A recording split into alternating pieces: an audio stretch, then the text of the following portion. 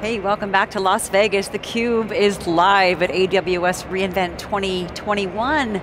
I'm Lisa Martin. We have two live sets, theCUBE. We are running one of the largest hybrid tech events, most important events of the year with AWS and its massive ecosystem of partners. Like as I said, two live sets, two remote sets, over 100 guests on the program, talking about the next generation of cloud innovation. I'm pleased to welcome a first timer to theCUBE. Seth Rao, the CEO of FirstEigen, joins me. Seth, nice to have you on the program. Thank you, nice to be here. Talk to me about FirstEigen, also explain to me the name. So FirstEigen is a startup company based out of Chicago. The name Eigen is a German word, it's a mathematical term. It comes from eigenvectors and eigenvalues, which is used in what is called as principal component analysis, which is used to detect anomalies, which is related to what we do.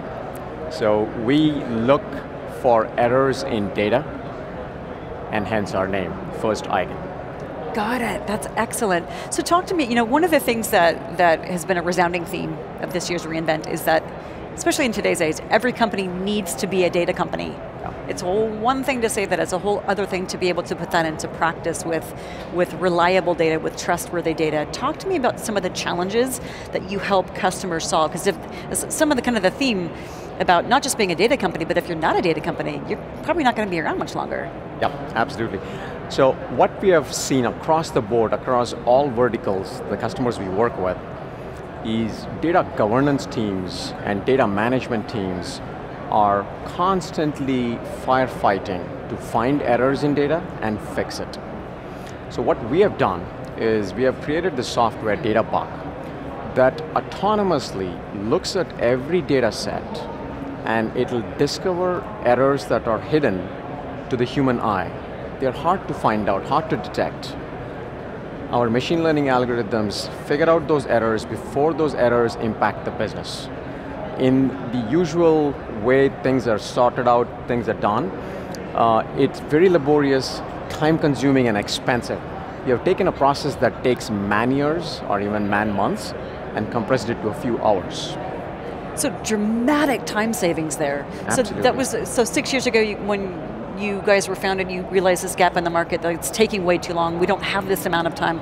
Gosh, can you imagine if you guys weren't around the last 22 months, when certainly time was of the essence? Absolutely, yeah. 6 years ago when we founded the company, my co-founder, who's also the CTO, he has extensive experience in validating data and data quality. And my own background and my own experience is in AI and ML, and what we saw was that people were spending an enormous amount of time, and yet, errors were getting down through to the business side, and at that point it comes back and people are still firefighting. So it was a waste of time, waste of money, waste of effort. Right, but also there's the potential for brand damage, brand reputation. If you're, whatever products and services you're producing, if your employees don't have the right data, if there's errors there, what's going out to the consumers is wrong, then you've got a big problem.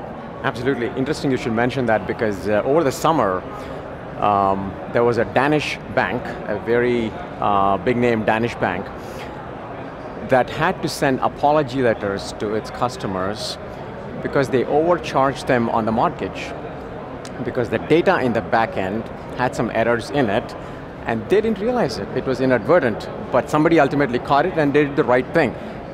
Absolutely correct. If the data is incorrect, and then you're doing analytics, or you're doing reporting, or you're sending people a bill that they need to pay, it better be very accurate. Otherwise it's a serious brand damage, it has legal implications, and it has a whole bunch of other issues as well. It does, and those things can snowball very quickly. Yeah. So talk to me about, one of the things that we've seen in the recent months and years is this explosion of data.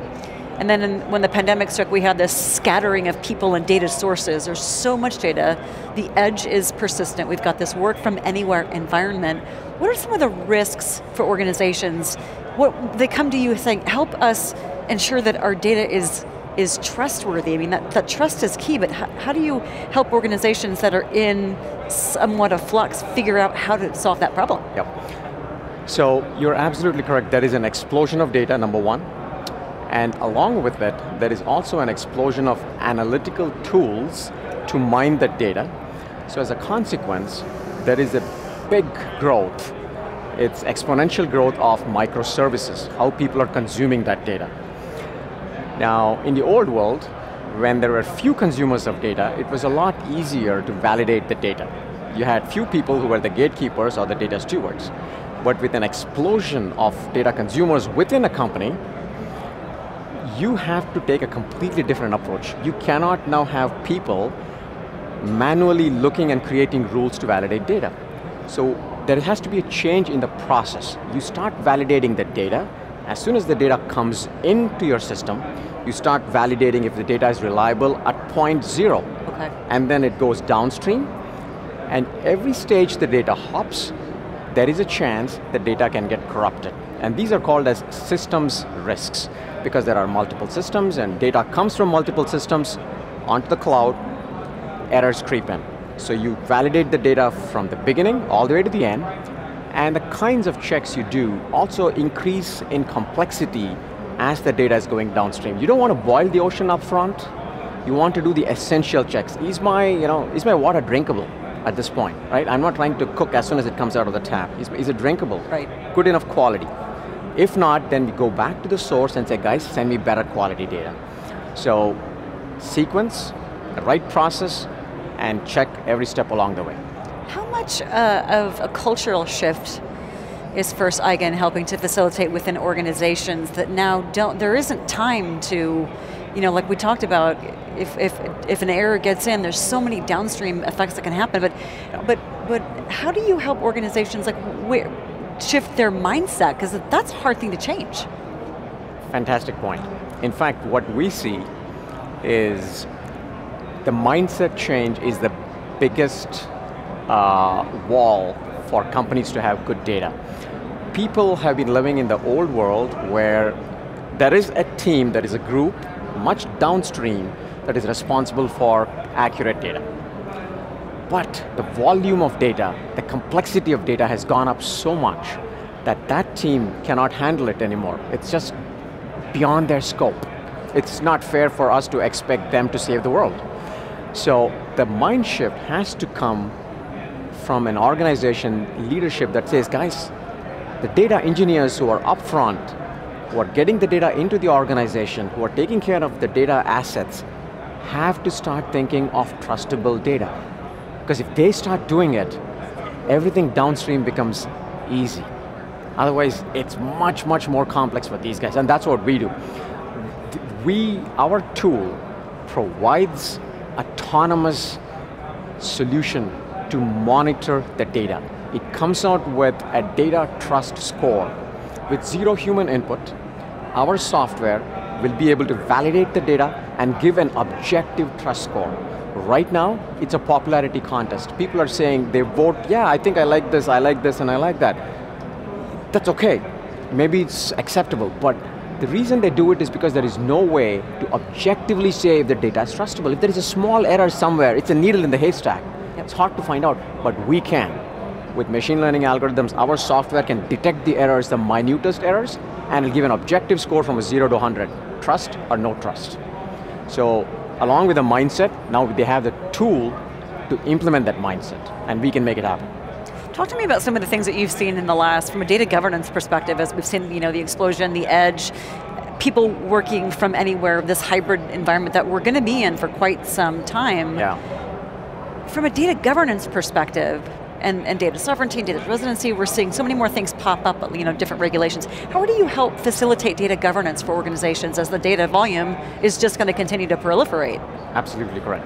So, data governance, so we are a key component of data governance, and data quality and data trustworthiness, reliability is a key component of it. And one of the central pillars of data governance is the data catalog. Just like a catalog in a library, it's cataloging every data asset.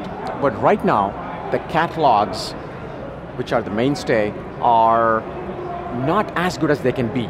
The key information that is missing is, I know where my data is, but what I don't know is how good is my data? How usable is it? If I'm using it for an accounts receivable or an accounts payable, for example, the data better be very, very accurate.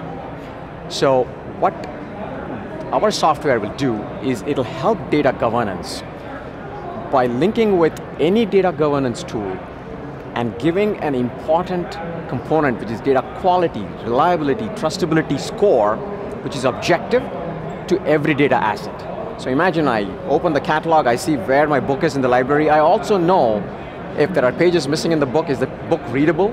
So it's not good enough to know that I have a book somewhere, but it's, how good is it? Right. So data buck will make that happen. So when customers come to you, how do you help them start? Because obviously the volume is so good, it's intimidating. Yep. Where do they start? Great.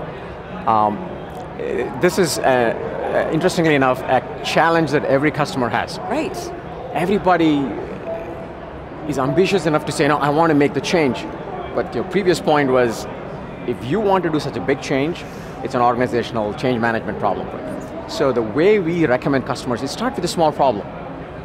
Get some early victories, and this software is very easy. Just bring it in, automate a small part, you have your sales data or transactional data, operational data, take a small portion of it, automate it, get reliable data, get good analytics, get the results, and start expanding to other places. Trying to do everything at one time, it's just too much inertia, organizations don't move, you don't get anywhere, data initiatives will fail. Right, so you're helping customers identify where are those quick wins? Yes. And where are the landmines that we need to be able to find out where they are so we can navigate around them? Yeah, we have enough experience, over 20 years of working with different customers, and if something can go wrong, we know where it'll go wrong, and we can help them steer them away from the landmines and take them to areas where they'll get quick wins, because we want the customer to win. We want them to go back and say, look, because of this, we were able to do better analytics, we were able to do better reporting, and so on and so forth.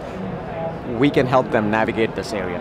Do you have a favorite example, customer example, that you think really articulates that value there, that we're helping customers, we can't boil the ocean, like you said, it doesn't make any sense, but customer that you helped with kind of like small quick wins that really just opened up the opportunity and unlocked the value of trustable data? Absolutely. So we're working with a Fortune 50 company in the US, and it's a manufacturing company. Their CFO is a little concerned whether the data that she is reporting to the Wall Street is acceptable, does it have any errors in it? Ultimately, she's signing off on it. So, she had a large team in the technology side that was supporting her, and they were doing their best. But in spite of that, she's a very sharp woman. She was able to look and find errors and saying, something does not look right here, guys, go back and check. Then it goes back to the IT team and they go, oh yeah, actually, there was an error. Some errors had slipped through. So they brought us in and we were able to automate that process. What they could do a few checks within their audit window. We were able to do an enormous number of checks more detailed, more accurate, and we were able to reduce the number of errors that were slipping through by over 98%. So, absolutely, really fast, really good. Now that this has gone through, they feel a lot more comfortable. Then the question is, okay, in addition to financial reporting, can I use it to iron out my supply chain data? Because they have thousands of vendors, they have hundreds of distributors, they have products all over the globe. Now, they want to validate all that data. Because even if your data is off 1 or 2%, if you're a $100+ billion company, it has an enormous impact on your balance sheet and your income statement. Absolutely, yep. So we are slowly expanding as soon as they love us, they like us, now they're taking it to other areas from beyond finance. Well, it sounds like you have not only great technology, Seth, but a great plan for helping customers with those quick wins and then kind of landing and expanding within and really developing that trusted relationship between FirstEigen and your customers. Thank you so much for joining me on the program today, introducing the company, what you guys are doing, really cool stuff, appreciate your time. Thank you very much. All right.